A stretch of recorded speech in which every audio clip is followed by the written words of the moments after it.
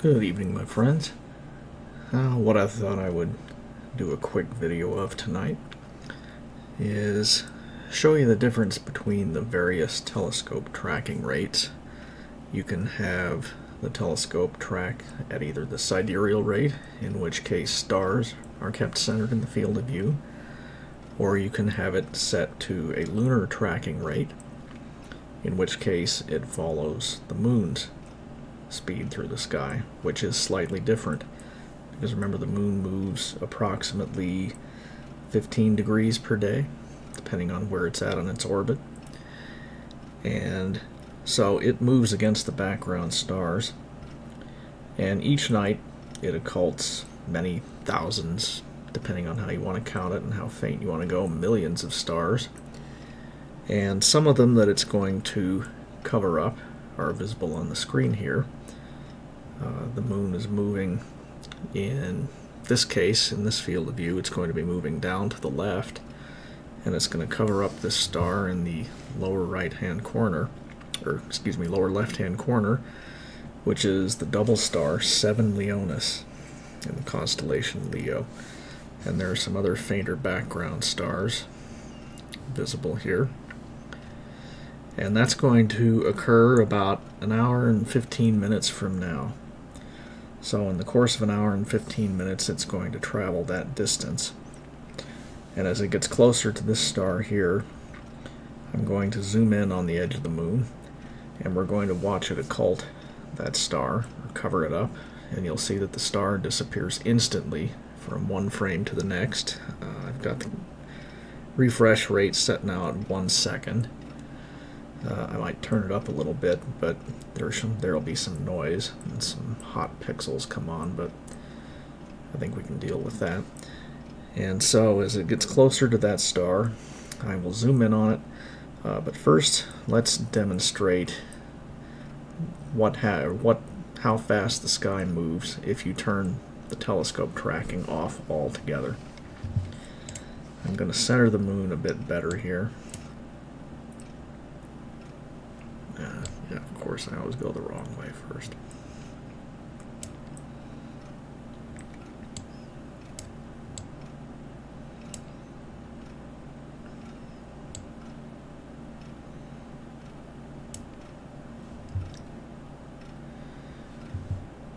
All right.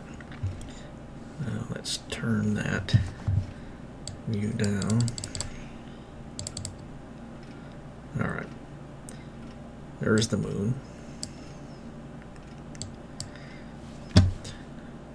Now you can see on the screen here, under the rate settings menu, this is what I control the telescope with. This is the Astrophysics Command Center. And under the tracking rate, I have my choice of sidereal, lunar, which it is currently set at, solar, because the sun too does move approximately 1 degree per day across the sky, so it would move against background objects as well, and 0, which will turn tracking off altogether. Now when I hit apply here, you're going to see the moon drift quickly out of the field of view.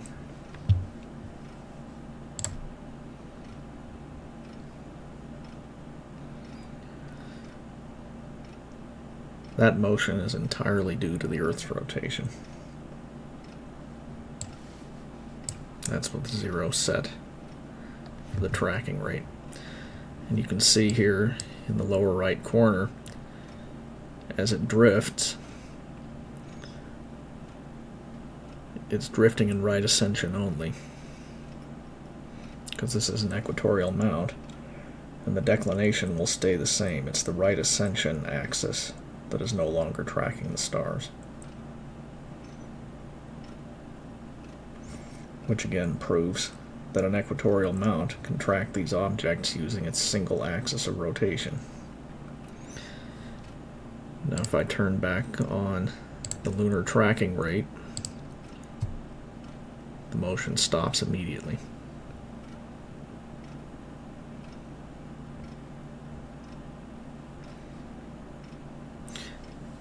And you'll notice now that it's tracking, the altitude and azimuth values are changing. And that's because it's currently moving slowly across, or the mount is currently pointing to different locations in the sky as these objects slowly rotate through the sky.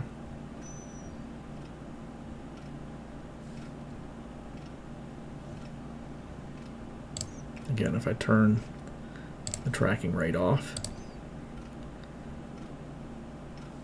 you'll notice the altitude and azimuth stays virtually frozen. And the right ascension changes.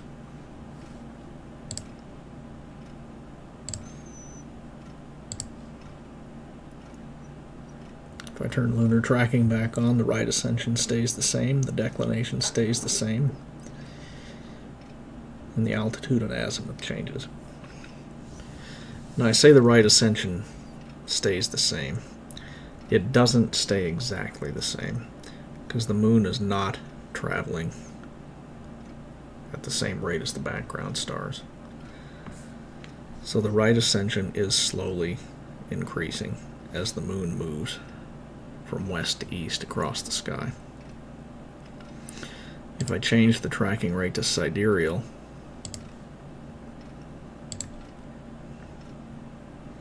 now the right ascension will stay frozen.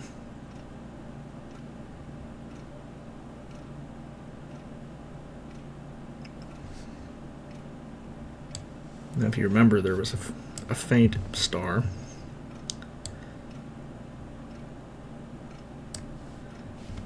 right here down below the moon.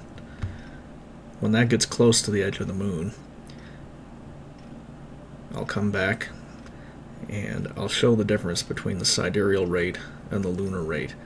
When I switch from one to the other, you'll see either the star moving closer to the moon because I am on the lunar tracking rate and the moon is being held in a fixed position, or when I switch to the sidereal rate, the star will stay in a fixed position and the moon will slowly appear to be creeping toward it. So when that gets closer, I'll be back and set that up. Alright, we're getting close to that star being covered up by the moon here. So I'm going to turn up the exposure time here until we can see the little star. Okay, set for 1 second. Exposure time. And there's the star. Now with the time set for 1 second, you can see each step the moon is going to appear to be approaching the star because I have the tracking rate for set for sidereal, which means it's holding the star in a fixed position, but the moon is moving against the background stars and hence is creeping slowly towards it. If I don't move the pointer, you'll see the edge of the moon slowly overtake the cursor.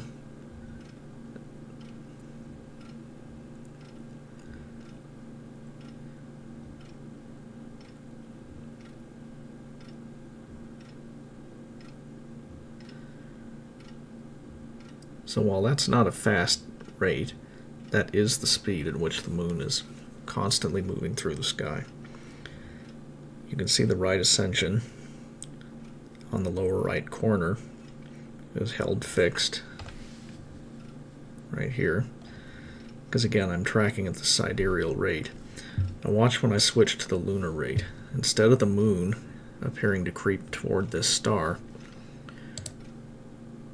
it's going to flip around and it's going to appear like the star is moving toward the moon, and you'll see this right ascension number slowly changing because it will be the moon that the drive is holding in a fixed position, but the moon is slowly moving in right ascension across the sky, and it is slowly moving in declination as well. However, that value changes much less over the course of 1 day. So here we go, we're going to set it to the lunar tracking rate, and you'll see the moon's edge freeze and the star move back towards it.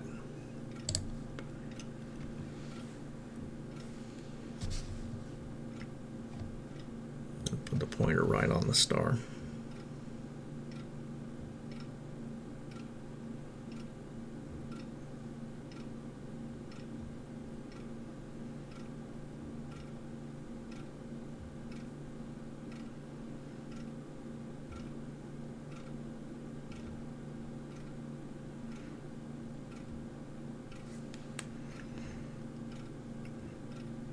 So again, the moon is now in a fixed position, and it's the star that appears to be creeping towards it.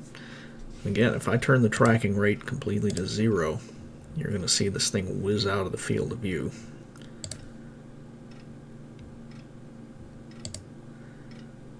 So let's go back to the lunar rate.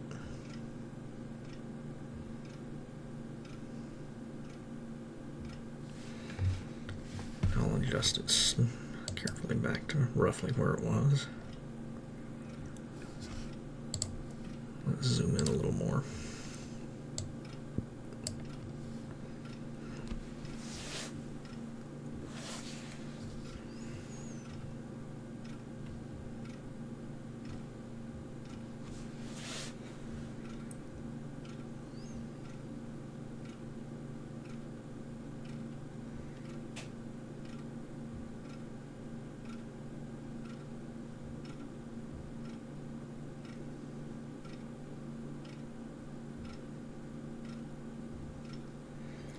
And I know there's a lot of noise in this image, but that's a very faint star against a very bright background. And if I turn down the gain too much, you lose sight of both.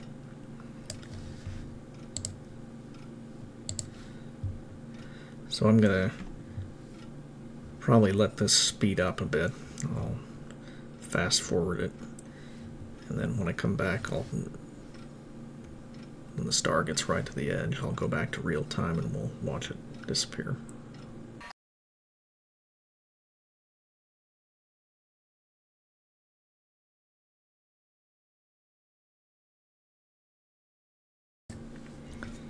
Alright, it's getting pretty close.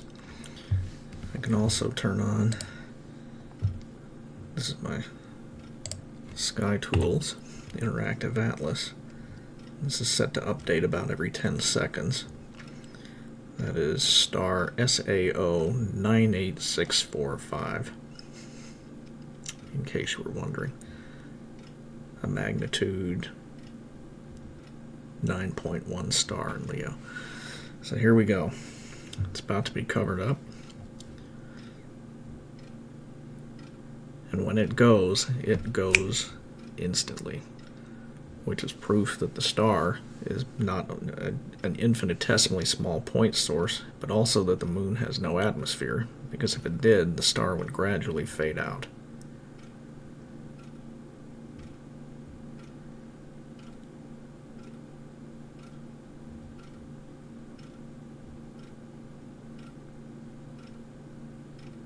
And there it goes. And let's see if the interactive atlas there in the corner is nearly as accurate. Yeah. You notice that the marker shifted by about 1 pixel because the marker is actually bigger than the star is.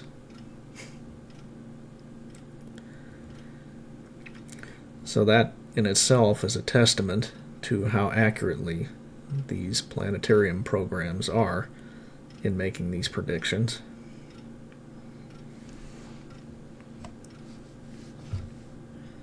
And that star was occulted at about 1201, April 24. So, if we zoom back out, the next one coming up to be occulted is SAO 98651, slightly fainter, but we've got about 50 minutes to go before 7 Leonis is covered up. So I will be back approximately for that one. Now that's a much brighter star, so that will be a lot more easily visible. In fact, it's already visible if we pan over here a ways.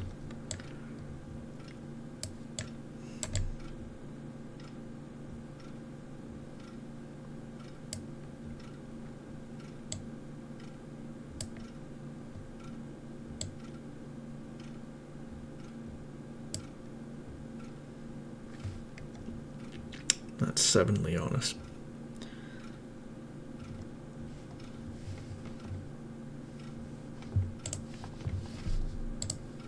Let's is this star right down here in the corner. And at approximately the same time, it's going to be occulting these two SAO stars. But this will be the good one because it's magnitude 6, which is almost bright enough to see with your naked eye from a dark spot. And it's a double star, of 41 arc seconds separation there. So, back in a while.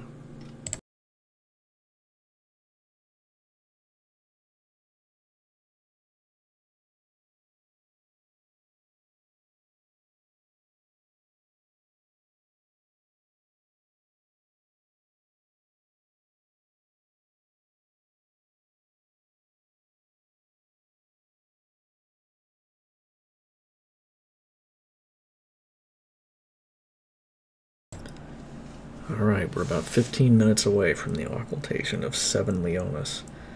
I'm going to leave the image and the scope on sidereal rate right now, so the moon will close in and cover up. I'm going to let it cover up these upper two stars, these two SAO stars. That's these two right here.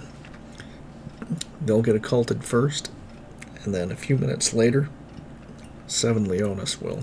And I'll zoom in on 7 Leonis, and I'm going to switch it to the lunar tracking rate so that it will be 7 Leonis that appears to move into the moon. So as this gets close, I will zoom in on the two SAOs and let the moon cover them up. Then I'll zoom back out and down here on 7 Leonis, and I'll change the tracking rate, and the stars will appear to move behind the moon.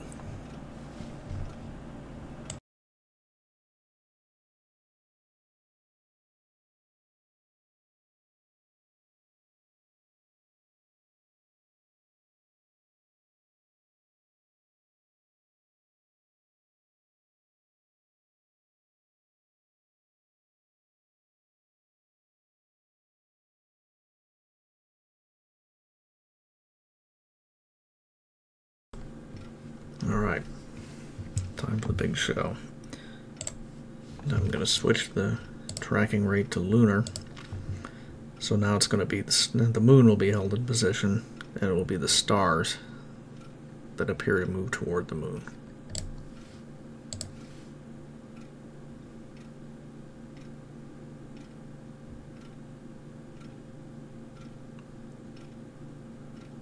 There we go.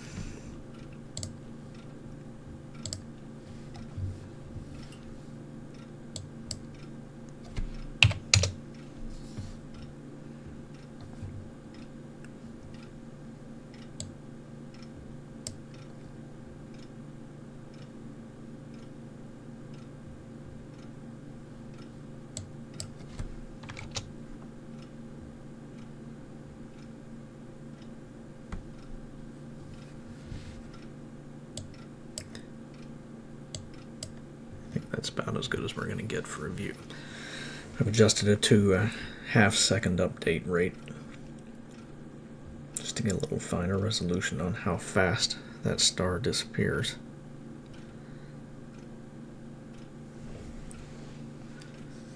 Should be coming up in about 2 minutes.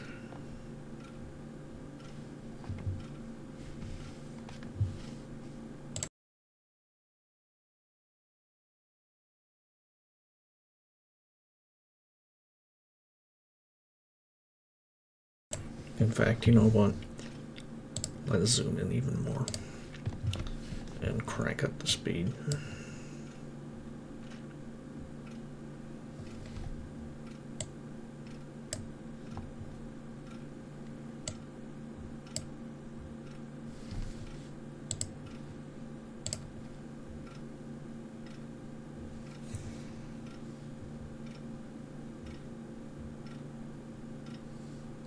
That doesn't look very good.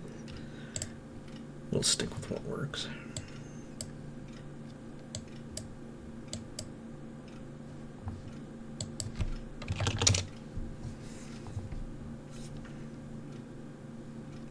Okay, here it comes.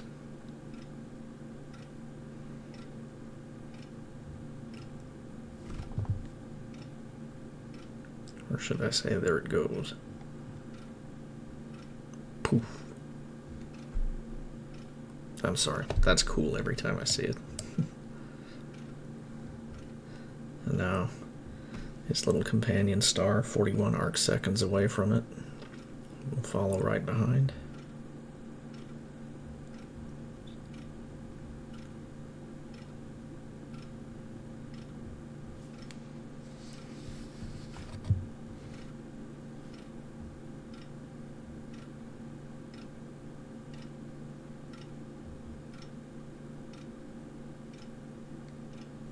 And now it's gone.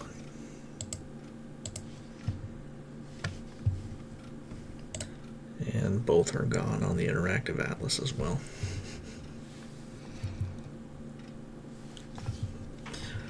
So thank you for watching, and as I've said before, it's good evidence, if nothing else, that yes, we really can predict these things with extreme accuracy.